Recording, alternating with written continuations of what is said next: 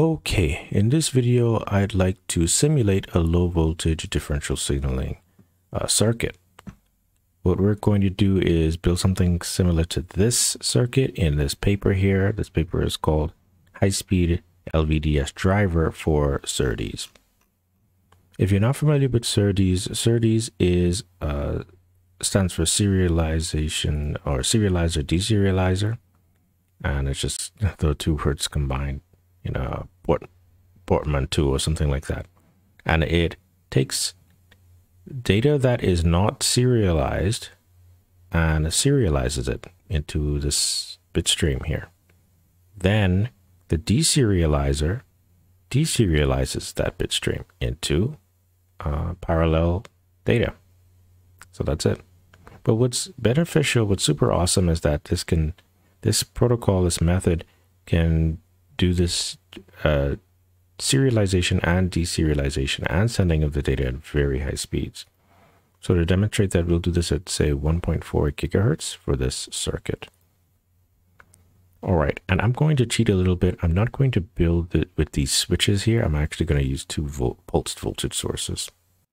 Okay, quick note. If you want to follow along using your own version or copy of Altium Designer, use the special link in the description below, and that will take you directly to an Altium Designer free trial. If you use that link, you'll be fine. You're going to come to this page, enter your credentials, your information. You'll get access to the link very quickly to your email, and then you can get started. You can use it for 2 full weeks, completely free. Altium Designer free trial. So first of all, let's open up Altium, and then we'll go to the Simulate table. Now you won't see this by default. You have to actually go to your profile, choose extensions and updates, and then add the mixed sim option to your Altium software. Then you need to restart Altium, and then you'll see it. So let's go to Simulate. We'll place sources. This is a standard voltage source here that we're going to place. And it doesn't show. That's interesting. Okay, so place simulation generic component. It's called VSRC. Double click and place it. I'll place another one, and immediately I like to just give my voltage sources different names because something weird happens sometimes if I don't do that. So that's good. Next, we need a transmission line. So what we see here, this is a transmission line. And it's broken up. You know, imagine it's some long cable. So how do we model that? We'll go to the simulation, the components option for simulation generic components. And there's actually something called TL lossless. That's transmission line lossless. So I'll double click and place that. Then we have an op-amp. Op-amp to get the difference between the differential voltage signals we'll be sending in. Flip that over. I want a capacitor.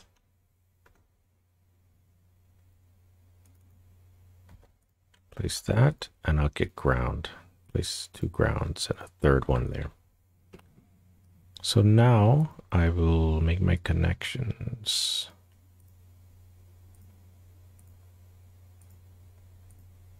Right.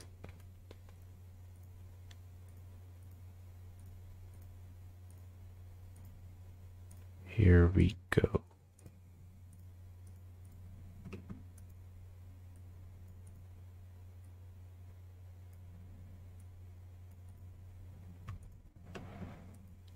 And then for the transmission line, we'll double click and set the frequency to 1.4 gigahertz. For this transmission delay, we'll set to 1 nanosecond. For the characteristic impedance, I'll leave it at 50 ohms. For the gain on this op-amp, I'll set it to 1. Now let's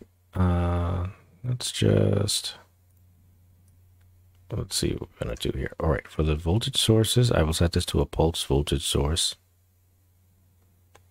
The pulse value will be 300 millivolts, and let's see, short rise time, short fall time, all set to 1 pico. Now this is set automatically for me based on my previous setting, but you have to set this manually.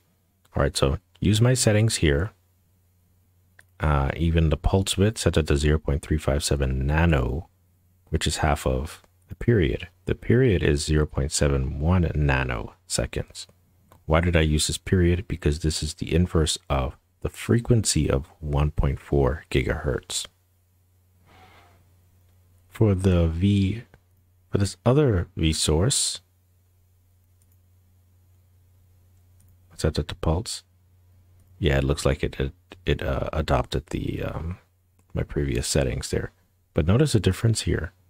This V source starts off with 300 millivolts. This other V source starts off with 0 millivolts, and that's intentional because I want the signals to be alternating the difference as they go into here. That's similar to that reproduces what we see here if we had this circuit set up. I'm intentionally leaving off the resistor to see what happens. Okay, by the way, if you'd like to share your PCB designs, you can upload your Gerber files or KiCad or Altium Designer source files into this Altium 365 online viewer, and anybody will be able to see your design from the link that's generated on this website. What's going to happen, what we expect to happen, is this is a transmission line that has some delay in there, and without a termination resistor to have matching characteristic impedances and whatnot, we would expect to see reflections affecting the signal. With this transmission line being long enough, 0.25 of the nominal wavelength, or nominal, or of the transmission line, and that wavelength has an equation, so you need to calculate that. But anyway, so by default this is set to 0.25. We are going to see reflections, so let me show you. First I'll go to Tools, Annotate Schematic quietly, save. Then the simulation dashboard, I'll start my verification. Everything checks out. Let's go to preparation and we'll add a probe.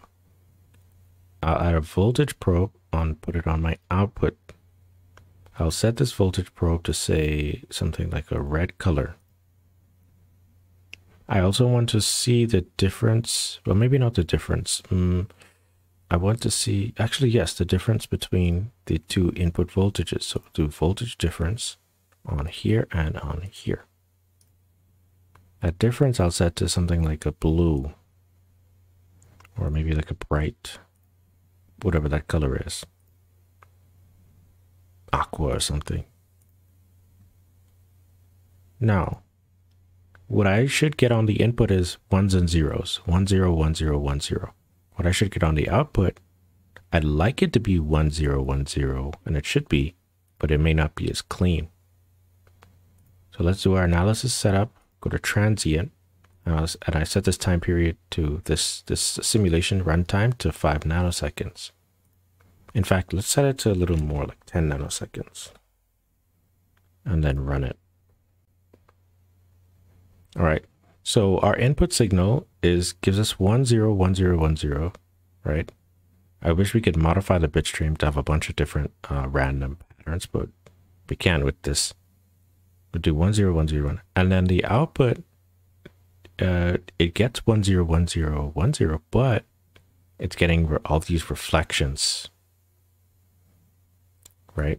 We don't have a good termination on this transmission line. It's still giving us the 1 0s, but look at here, we have issues. So even some intersymbol interference or wrong information or data, mismatched timing on here. So a host of issues. So let's go ahead and add a resistor. Go to simulate, play simulation generic component, get your resistor there. Oops.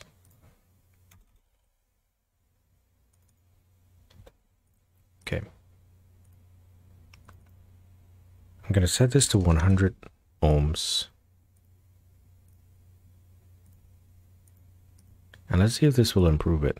Now, you know what? I'm actually going to take a screenshot of this.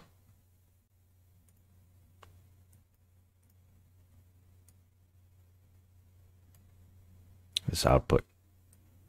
Move that to the side. And my resistor doesn't have a designation. So it's a tools annotate. Annotate quietly. Okay. The simulation dashboard, I will run my transient simulation again and see if that improves the signal. So, okay, let's take a look. This does improve the signal. It does by a good amount. Here, there was stuff just all over the place. We didn't even know what matches which on the output, the red output matched the input aqua signal.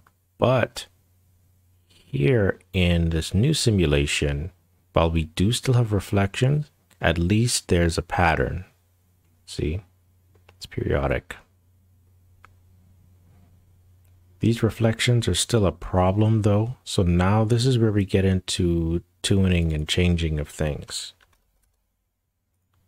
Now that you know that, oh, well, I'm going to get reflections if I use this kind of resistor over this line over a certain distance or whatnot. You can play with these different numbers. You can even go back to your simulation dashboard and do some kind of sweeps.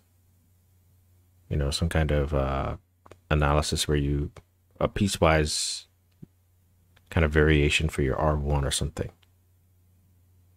So let's do 150. All right. So we get our updated simulation. There's some breakdown over here for the signal. At least it's more periodic and not